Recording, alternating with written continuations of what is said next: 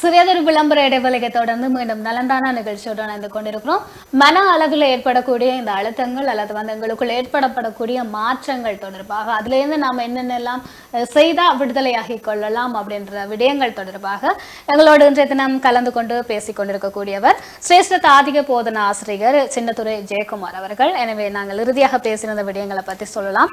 இந்த மன அழுத்தங்களை குறைப்பதற்கு அல்லது வந்து இல்லாமல் செய்யறதுக்கு அதனுடைய தொடர்பு பெற்ற காரணிகளை கண்டறிந்து நாமவே எடுத்துக்கொள்கிற முயற்சிகள் இதற்கு பெரிதும் உதவியாக இருக்கும் அப்படின்னு சொல்லியிருந்தீங்க.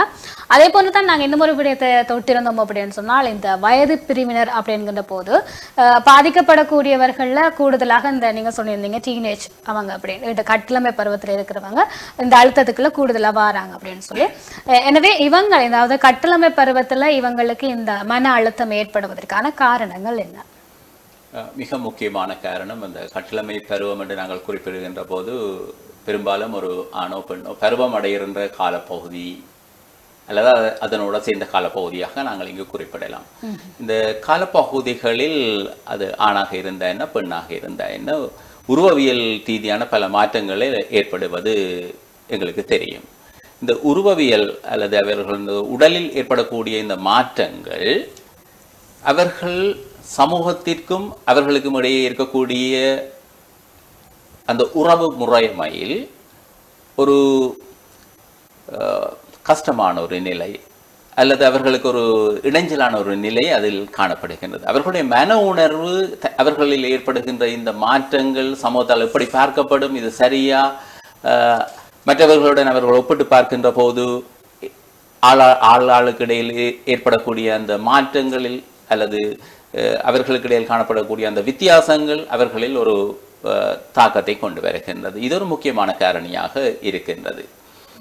அதே போன்று இந்த ஹோமோன்களினுடைய செயற்பாடு, அவர்கள் பருவம் அடைகின்ற போது நிறைய ஹோமோன்கள் கூடுதலான அளவில் சுரக்கப்படுகின்றது. இந்த ஹோமோன்களின் செயற்பாட்டின் விளைவு அவர்கள் நிறைய எதிர்பார்ப்புகளை அல்லது சமூகத்தில் தாங்கள் ஒரு மிக முக்கியமான ஒரு பிரஜையாக அல்லது தாங்கள் ஒரு சமூகத்தில்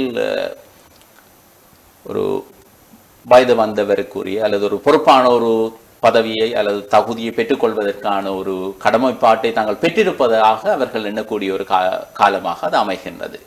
அவ்வாறு அமைகின்ற போது அவர்களுடைய எதிர்பார்ப்புகள், அதே போன்ற அந்த சமூகத்திலிருந்து அவர்களுக்கு கிடைக்கக்கூடிய எதிர்ப்பு அல்லது தடைகள், அவர்கள் தங்களுக்குள் போட்டு குழப்பிக்கொள்ளக்கூடிய அந்த மன உணர்வுகள், இவ்வகையான இந்த பல்வேறு காரணிகள் இந்த கட்டிலமை பருவத்தினரில் செல்வாக்கு செலுத்துவது யதார்த்தமாக காணப்படுகின்றது.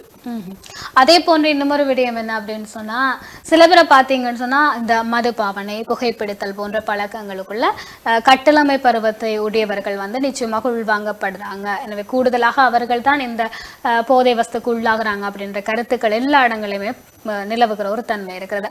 எனவே இந்த அதால கூட மன அழுத்தங்கள் ஏற்படுவதற்கான சந்தர்ப்பங்கள் இருக்கிறதா?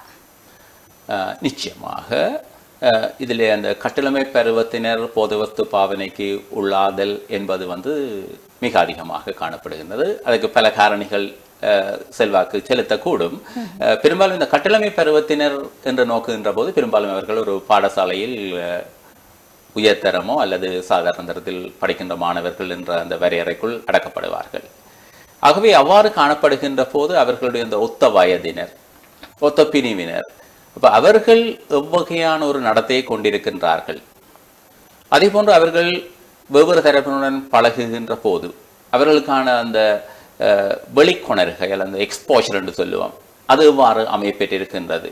அப்போ இவ்வகையான தன்மைகள் அவர்கள் இந்த பழக்கங்களுக்கு உள்ளாகின்ற தன்மையை மிக அதிகமாக கூட்டுகின்றது. நீங்கள் குறிப்பிட்டது போன்று இவர்களில் இவ்வகையான இந்த பழக்க வழக்கங்கள் மன அழுத்தத்தை அதிகரிக்குமா என்று கேட்கின்ற போது நான் மறுதலையாக சொல்ல விரும்புகின்றேன். அவர்களிடம் மேலெழுந்து வரக்கூடிய இந்த மன அழுத்தமானது இவர்களில் மதுபாவனை, அதே போன்ற இந்த புகைப்பிடித்தல் போன்ற செயற்பாடுகளில் கூடிய அளவு செல்வாக்கு செலுத்துவதாகவே நான் கருதுகின்றேன். இதற்கு மேலதிகமாக இந்த மதுபாவனை என்பது கட்டிலமை பருவத்தினரில் அதிகமாக காணப்படுவது யதார்த்தம். இதற்கு மிக முக்கியமான காரணம் அந்த கட்டளமை பருவத்தினர் சுயாதீனமாக தாங்கள் இயங்க வேண்டும் என்கின்ற ஒரு நிலைக்கு தள்ளப்படுகிறார்கள். இது அவர்களில் ஏற்படக்கூடிய உடலியல் ரீதியான மாற்றம், அதே போன்று அவர்களில் ஏற்படக்கூடிய அந்த முதிர்ச்சி தன்மை. இந்த முதிர்ச்சி தன்மை போதிய அளவு இல்லாத போதும் அவர்கள் தங்களை ஒரு முதிர்ச்சி தன்மை உடையவர்களாக சமூகத்துக்கு காட்ட விளைகின்றார்கள். இதன் வெளிப்பாடு அவர்கள் இவ்வகையான அந்த செயற்பாடுகளை செய்கின்ற போதுதான் தங்களுக்கு அந்த சமூக அங்கீகாரம் கிடைக்கும் என்கின்ற ஒரு தவறான சிந்தனையை தங்களுக்குள் கொண்டிருக்கின்றார்கள். அது சமூக மட்டத்தில் அது பிழையாக பார்க்கப்படும் என்பது அவர்களுக்கு புரிகிற வயது இல்லை, அல்லது அதை ஏற்றுக்கொள்ளுகின்ற பக்குவம் அவர்களிடம் காணப்படுவது இல்லை. நிச்சயமாக நீங்க சொல்லியிருந்த இந்த விடயத்திலிருந்து நாங்க பார்க்கிற போது இந்த கட்டிலமை பருவத்துல இருக்கக்கூடியவங்கள்ல அவங்களுடைய அந்த தாங்க தனிப்பட்ட ரீதியாக தன்னிச்சையாக நடந்து கொள்ளணும் அப்படின்றதுக்காகவும் அது சமூகத்துல இப்படி செய்தாதான் நாம் மதிக்கப்படுவோம் அப்படிங்கிற ஒரு எண்ணப்பாட்டை தமக்குள்ள வளர்த்து கொள்வதால தான் இந்த இளம் சமூகத்தில் இருக்கக்கூடிய இந்த கட்டிலமை பருவத்தினர் வந்து நிச்சயமாக இவ்வாறான செயற்பாடுகளுக்கு தள்ளப்படுறாங்க அப்படின்றது வந்து உண்மையான விடயம். எனவே முடிந்த அளவுக்கு இந்த மாற்றங்களை வந்து உங்களுக்குள்ள இருந்து தூக்கி எறிந்து ஒரு நட்பிரஜைகளாக நீங்க வாழ பழகி கொள்ளணும் அப்படின்னு கூட ஒரு கருத்தை நாங்க உங்களுக்காக சொல்லிக்கொண்டோம். தொடர்ச்சியாக நாம சொல்லலாம் அப்படின்னு சொன்னா இந்த மதுபாவனை, புகைப்பிடித்தல் போன்ற விடயங்களுக்குள்ள ஒரு கட்டிலமை பருவத்தில் இருக்கக்கூடியவர் மன அழுத்தத்துக்கு உள்ளாகிட்டாங்க அப்படின்னு சொன்னா அதுல இருந்து அவர்களை விடுதலை பெற செய்யக்கூடிய முயற்சிகள் எடுக்க முடியுமா? நிச்சயமாக இதுல பல்வேறு தரப்பினருடைய பங்களிப்பு மிக முக்கியமானது. முதலாவதாக நாங்கள் இங்கு குறிப்பிட வேண்டியது அந்த பெற்றார் பிள்ளைகளுக்கு இடையிலான அந்த உறவு முறைமை. பெரும்பாலும் அந்த கட்டில பருவத்தை அடைகின்ற ஒரு பெண்ணோ அல்லது ஒரு பையனோ பெற்றாருடனான அந்த தொடர்பை சற்று விலகியதாக அல்லது சற்று தூர வைக்கின்ற ஒரு நிலைமை காணப்படுகின்றது. சில வேளைகளில் பெண் பிள்ளைகள் தாயுடன் நெருக்கமான உறவை கொண்டிருக்கக்கூடும், ஆனால் ஆண் பிள்ளைகள் அவ்வாறு இருப்பது மிக குறைவாக காணப்படுகின்றது. ஆகவே இந்த பெற்றார்கள் பிள்ளைகளுடன் மிக நெருக்கமான உறவுகளை கொண்டிருக்க வேண்டும். இது முதலாவது. அவர்களுக்கு ஏற்படக்கூடிய பிரச்சனைகள் என்ன, அவர்களுடைய தேவைகள் என்ன என்பது சம்பந்தமாக மிக கவனமான ஒரு சிந்தனையுடையவர்களாக பெற்றோர் இருக்க வேண்டும். இது மிக முக்கியமான ஒரு காரணியாக காணப்படுகின்றது. ஒரு கட்டளமை பருவத்தில் இருக்கின்றவர் என்ன வகையான எண்ணப்போக்கு அல்லது மன எழுச்சியில் சிக்கி தன்னுடைய வார்த்தைகளை கொட்டுகின்றார் என்பது சில வேளைகளில் பெற்றாருக்கு பாரிய பிரச்சனையாக அமைகின்றது. அவர்களும் அதுக்கு பதிலீடாக வார்த்தைகளை கொட்டி விடுகிறார்கள். இது அவர்களுக்கு இடையிலான இடைவெளியை கூட்டுகின்றது. ஆகவே நாங்கள் அவர்களுடைய அந்த கட்டளமை பருவத்தில் ஏற்படுகின்ற மாற்றங்களும் அதனால் எழுப்பக்கூடிய அல்லது மேலெழுந்து வருகின்ற பிரச்சனைகளையும் பெற்றாராகிய நாங்கள் புரிந்து கொள்ள வேண்டும். புரிந்து கொண்டு அவற்றுக்கான தீர்வுகளை வழங்க வேண்டும். இது முதலாவது பெற்றார் சார்ந்ததாக அமைகின்றது. அதேபோன்று எங்களுடைய சமூகத்தில் காணப்படக்கூடிய நிறுவனங்களில் மிக முக்கியமானது பாடசாலை. இந்த பாடசாலை இதில் காத்திரமான பங்களிப்பு செய்ய வேண்டும். ஒரு பெற்றாரால் வழிப்படுத்த அல்லது திசைப்படுத்த முடியாது என்கின்ற ஒரு நிலை காணப்படுகின்ற போது பாடசாலையில் ஆசிரியர்கள் அதே போன்று அந்த பாடசாலை சமூகம் ஒரு பாரிய அளவு செல்வாக்கினை இதில் செலுத்தக்கூடியதாக இருக்கும். ஏனெனில் ஆசிரியரை மதிக்கின்ற பண்பு எங்களுடைய சமூகத்தில் காணப்படுகின்றது. ஆகவே ஆசிரியர்கள் பிள்ளைகளுக்கு நல்ல விடயங்களை பக்குவமாக எடுத்துச் சொல்லுகின்ற ஒரு நிலை காணப்பட வேண்டும். அடுத்ததாக இந்த சமூகத்தில் இருக்கக்கூடிய பெரியார்கள் என்கின்ற போது மத போதகர்கள், அதே போன்று பல்வேறு தத்துவியலாளர்கள், சிந்தனையாளர்கள், சமூக ஆர்வலர்கள் இருக்கின்றார்கள். இவர்கள் பிள்ளைகளை இந்த சமூக பணிக்குள் கொண்டு வர வேண்டும். அப்போ சமூக பணிக்குள் கொண்டு வருகின்ற போது எங்களிடம் நிறைய இலக்கியங்கள் இருக்கின்றது, இலக்கிய மன்றங்கள் இருக்கின்றது. இதில் ஈடுபாடுடையவர்கள் என்று பார்க்கின்ற போது பெரும்பாலும் இவர்கள் முதியவர்களோ அல்லது வயது வந்தவர்கள் காணப்படுவது யதார்த்தம்.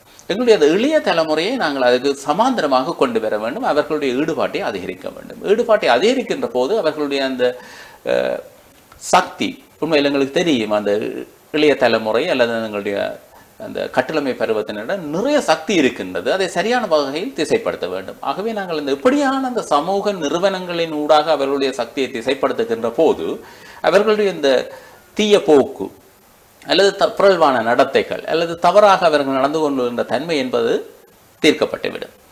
இதனையும் மீறி அவர்களுக்கு தேவை இருக்கின்ற போது நாங்கள் மருத்துவத்துறையை நாடலாம். மருத்துவத்துறையில் அவர்களை வழிப்படுத்துவதற்கு பல்வேறு வழிவகைகளை எங்களுடைய வைத்திய துறையினர் கொண்டிருக்கின்றார்கள். கவுன்சிலிங், அதே போன்று அவர்களுக்குரிய மெடிடேஷன், தியான பயிற்சிகள் செய்வது என்று பல விடயங்கள் இங்கு காணப்படுகின்றது. நாங்கள் செய்யக்கூடிய வழிவகைகள் நிறைய இருக்கின்றது. இதில் முக்கிய வகைபாகம் வைக்க வேண்டியவர்கள் பெற்றார்கள். நிச்சயமாக நல்ல ஒரு கருத்தை நீங்க இங்க முன்வைத்திருந்தீங்க. அதாவது கட்டிளமை பருவத்தில் இருக்கக்கூடியவர்கள் தான் அநேகமாக இந்த மன அழுத்தங்கள்ல சில காரணிகளால பாதிக்கப்படுறாங்க அப்படின்ற ஒன்றை சொல்லி இருந்தீங்க. அதுக்கு தீர்வாக குடும்பம் அப்படின்னு சொல்லுகின்ற போது குடும்பம் சார்ந்த விடயங்கள்ல பெற்றோர்களுடைய பங்களிப்பு எப்பவுமே பிள்ளைகளுக்கு இருந்து கொண்டிருக்கணும். ஒரு புரிதல் தெளிதல் அவர்களோடு சேர்ந்து நாம் ஒன்றித்து போகின்ற போதுதான் அவர்களுடைய அந்த நன்மை தீமைகளை பற்றி ஆராயக்கூடிய தன்மை நமக்குள்ள இருக்கும் அப்படின்னு கூட சொல்லலாம்.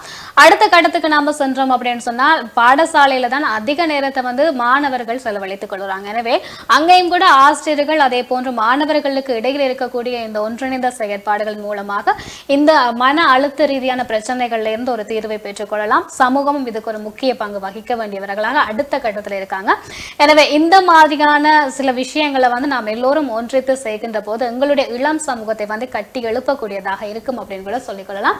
எனவே இன்றைய தினம் எங்களோட இன்றைய நிகழ்ச்சியில நம்ம பேசியிருந்த விடயங்கள் கூட இந்த மன அழுத்தம் தொடர்பாக அந்த மன அழுத்தம் ஏற்படுவதற்கான காரணங்கள் அதுல இருந்து விடுதலை ஆகணும் அப்படின்னு சொன்னா என்னென்னலாம் செய்ய வேண்டும், அதுல முக்கிய பொறுப்பு யாருக்கு இருக்கு அப்படின்ற பல விடயங்களை பற்றி எங்களுக்காக நலந்தான நிகழ்ச்சியினூடாக வழங்கியிருந்தார் சிரேஷ்ட தாதிகர் போதனா ஆசிரியர் சின்னத்துறை ஜெயக்குமார் அவர்களுக்கு எங்களுடைய நலந்தான நிகழ்ச்சி சார்பாக நன்றிகளையும் வாழ்த்துக்களையும் தெரிவித்துக் கொள்கிறோம். நன்றி ஐயா.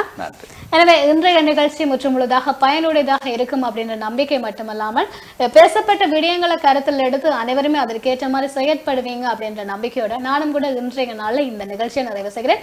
மீண்டும் மற்றொரு நிகழ்ச்சியினூடாக உங்கள் அனைவரையும் சந்திக்கலாம். அதுவரையிலும் வணக்கம்.